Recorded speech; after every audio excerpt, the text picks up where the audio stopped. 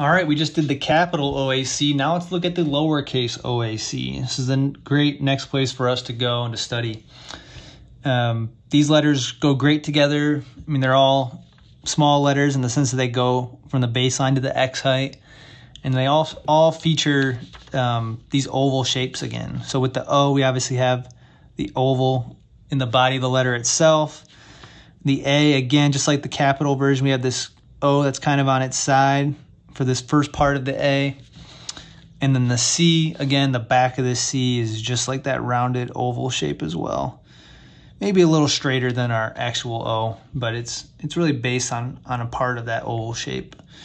So let's look at each of these letters individually, and we'll work them together in connections. Just making the O very simple. This is a different type of entry stroke than we've seen so far. So we've been doing underturns with our I, U, W, and E to enter letters. Now we're going to do an overturn. So if we remember, say we have our main connective, or our connective slant like this on our grid. Remember, this is our 30-degree connective slant. The overturn is going to go curve over that, like that, okay? Whereas our underturn goes under like that. So with the O, I'll make it nice and big here. We're gonna have an entry stroke that goes overturn, entry stroke. Then we make our oval on slant. And then just like our W, we're gonna exit from the top. So just come down a little bit on that O and do a little curve like that out of the letter, all right?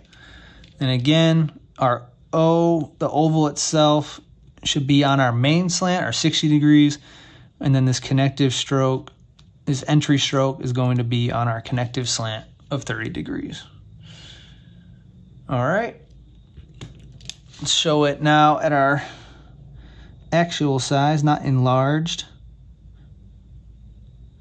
Notice I'm just picking up the pen at the end here to make this little exit stroke. I'm putting it down on the side of that O, and then I'm just curling out with that exit stroke. All right. Just like our capital O, we want to have a oval that is not too round. We don't want an O that looks like this, like a circle. We want to have a nice oval shape, a compressed circle, you might think of it when you make that O. And we want it to be on slant. All right, let's look at our A. We're going to hit that A shape again, that almond shape, you might think of it. If I do it big again, we have our overturn in. Then we're doing that almond shape. So a nice rounded shape on this side of this oval, this almond shape. Tight turn at the bottom, and then we're just doing an I. Coming up with a regular I, coming down, and we'll finish the top like this for our lowercase. Now that's the big version. Again, we have our connective slant here, our connective slant here. We want those to be about the same. We have our main slant here as well. We have our connective slant here as well. All right, there's that I.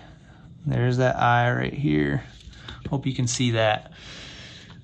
Let's make it at regular size, coming in, coming out, and finishing with the I. All right.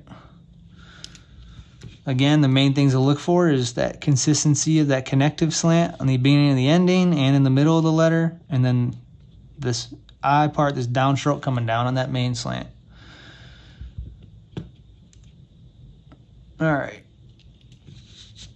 Let's go on to the C. Do this one big as well. Coming in with an overturn, entry stroke again. Doing a little hook here. See that little hook stroke? Then I'm just going to follow it back up. A nice little rounded but fairly straight back to the C, and a tight turn at the bottom. That tight turn, we don't want those rounded turns out of our C's. I will do it small for you. Hook, come down, tight turn at the bottom. I'd much rather have a flat back to the C than a one that's too rounded, okay? It's on the main slant. I don't want to see this. All right, that's not the look we're going for with this script.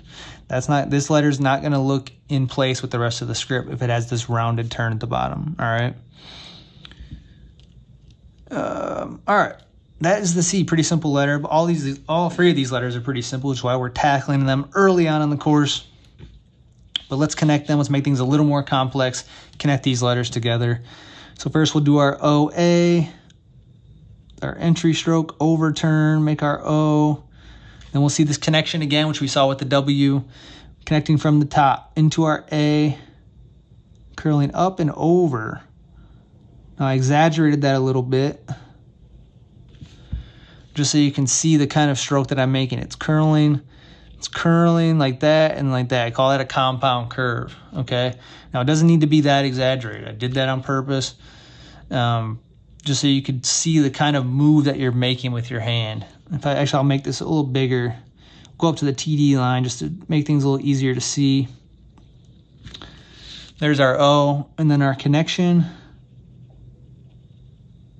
just like that. Notice it has a nice, graceful, subtle curve into the A like that. And we got to have that because our O, the finish on our O, if you remember, it's an undercurve. Curves up like that, all right? So we're finishing with the undercurve, and then we're transitioning into the overcurve for the entry on our A. Remember, the entry on our A is an overcurve, okay? So that's how we get that. When we add, an undercurve plus an overcurve, you get a compound curve. All right, I should have put an equal sign in there. All right, there you go. So that's that connection there. Definitely give that some practice and make sure you got that subtle little graceful curve in there. All right, let's look at an actual word here, cow. We'll enter our C with an overturn, do a hook, come down. Another little subtle compound curve between that C and the O. Anytime you're exiting with an undercurve, transitioning into an overcurve, you're going to have that compound curve. All right, then after the O, I'm just going into my W from the top, just like that, and finishing my W. All right, it's always a good time to, check our slant. Didn't mean to do that one. This one's on our main slant. This is on our main slant. This O is pretty much on our main slant, maybe a little tilted over than the others, and our C is on our main slant as well. All right, and then of course we're hitting the X heights, always looking for that, hitting the baseline, want to keep everything in that space. Always want that uniformity of size. The spacing between these letters, so we can start looking at, there's 2 spaces between letters in a 3-letter word, and we can kind of look at the space between like this, and I can look at it like this, and I can see it's pretty even. Did a pretty good job there. So that's something you'll just have to learn and get a feel for as you write these letters, and then, the way you really get a feel for it is to look at your work after you do it, and, draw these lines in and try to get a feel for, all right, how much visual space is in between the C and the O, and is it about the same as between the O and the W? And you can look at it and you'll get a feel for it when you look at it right away. And then you can start correcting yourself as you're doing it on the fly.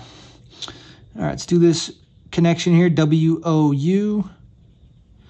Like we're writing the word wood, perhaps.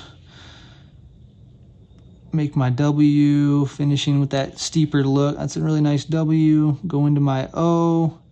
Very subtle compound curve there from the W to the O. And then again, going from the O to the U. Looking to have really great spacing here. This one looks really well spaced. If I'm just looking at the space between the W and the O and the U, looking very equal. That's great. Looking at our slant, looking pretty good as well. The O may be a little more slanted than the other letters. Could have made that O a little more upright. But all in all, great combination of letters there. Spend some time with these. Things are getting more complicated. Don't be afraid, spend some extra time filling up these sheets. Filling up these sheets with these letters by themselves, these connections that I've recommended, and then, of course, coming up with your connections of your own. We have a lot of letters to work with. I just showed you 3, but all the letters you've learned by now, you can actually write quite a few words, come up with a lot of different connections to practice with.